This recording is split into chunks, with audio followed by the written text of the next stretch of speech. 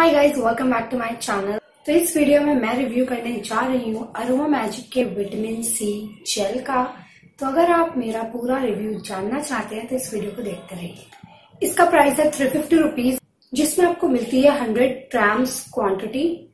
ये ऐसी cardboard packaging में आता है और जो एक्चुअल पैकेजिंग है इस प्रोडक्ट की वो है ये ट्यूब पैकेजिंग।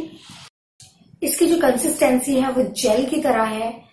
ये बिल्कुल भी हैवी नहीं है, बहुत ही लाइट वेट है। तो इस प्रोडक्ट को मैं कैसे यूज करती हूँ मैं आपको वो बताती हूँ। सबसे पहले मैं एक फेस वॉश करती हूँ। फेस वॉश के बाद मैं लगाती हूँ एक टोनर लगाने के बाद मैं डायरेक्टली इसको अपने फेस पे लगाती हूँ। इसको लगाने के बाद मॉइस्चराइजर लगाने की कोई नीड फील नहीं होती है। इसको लगाने के बाद आप सनस्क्रीन को स्किप कर सकते हैं क्योंकि इसमें है SPF 30। जब मैं इसे लगाती हूँ तो ये मुझे प्राइमर की तरह फील होता है स्किन पे, और इसे लगाने के बाद हल्का सा मेरा फेस स्टिकी भी फील होता है, जस्ट लाइक प्राइमर्स।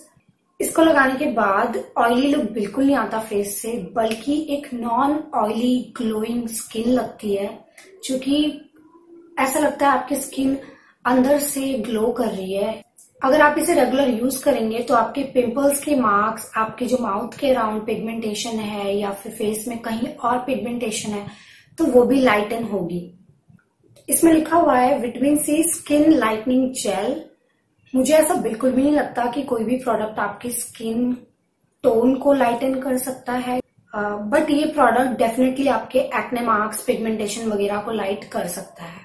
ये प्रोडक्ट है 100% free from petrochemicals, artificial fragrance and colour, which is a great thing. Market में अच्छे विटामिन सी जेल इतने अफोर्डेबल प्राइस रेंज में मिलना काफी मुश्किल है।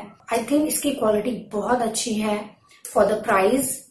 तो ये था आज का रिव्यू। आई होप आपको पसंद आया हो। Thank you so much for watching. Bye.